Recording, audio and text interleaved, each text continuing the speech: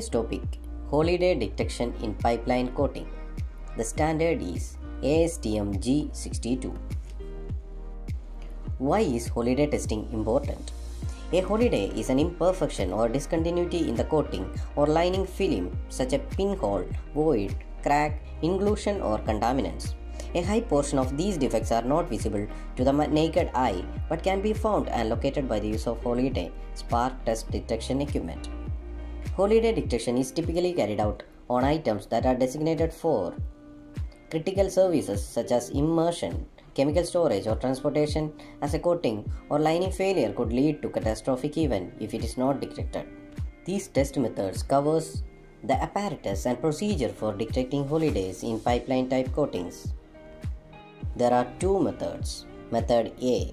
Method A is designed to detect holidays such as pinholes and voids in thin film coating from 1 to 10 mils. Using ordinary tap water and an applied voltage of less than 100 volt DC. And this method is effective on films up to 20 mils thickness if the wetting agent is used with the water. This may be considered to the non-destructive test because of the relatively low voltage. And the second method, method B. Method B is designed to detect holidays such as pinholes and voids in pipelines coating. Because of the higher applied voltage, it can be also used to detect thin spots in the coating. This method can be used on any thickness of pipeline coating and utilized applied voltage between 900 and 20,000 volt DC. This method is considered destructive because the high voltage involved generally destroy the coating at a thin spot. It is low voltage holiday detector. A holiday detector tester having an electrical energy sources of less than 100 voltage DC, such as battery. An exploring electrode having a cellulose sponge dampened with an electrically conductive liquid, such as tap water. An audio indicator to signal a defect in a high electrical resistance coating on a metal substrate. A ground wire connected to the detector with a low resistance metal surface. High voltage holiday detector.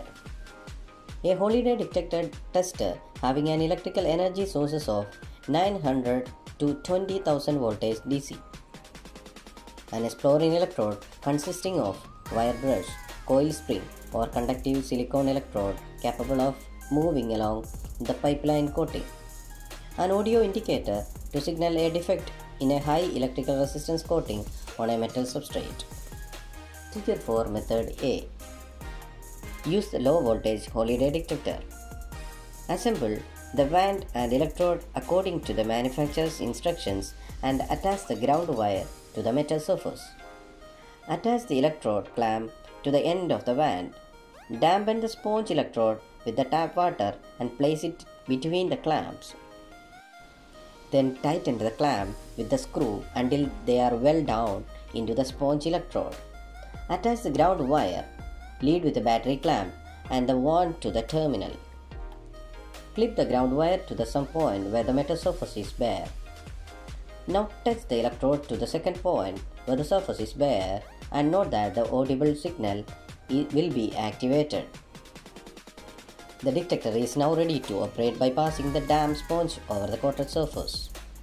When the holiday is picked up by the audible alarm, the electrode can be turned on end and the exact spot of failure can be noted by searching with the tip of electrode. Procedure for method B. Use the high voltage holiday detector. Determine the test voltage desired by multiplying the dielectric breakdown voltage per mil of the coating times the minimum allowable thickness of the coating in mils. The accepted rules for thumb for a starting point test voltage is to use 100 voltage per mils of coating thickness. Therefore, for 125 mils, a voltage of 12,500 volts should be used to begin with. Suggested form for use in presenting the data for method A and method B. Report. The report shall include the following: complete identification of the specimen, including the name and code number of the coating, pipe diameter, source, production data, and production run numbers. Name and type of instrument used, method of standardization and whether method A or method B was used.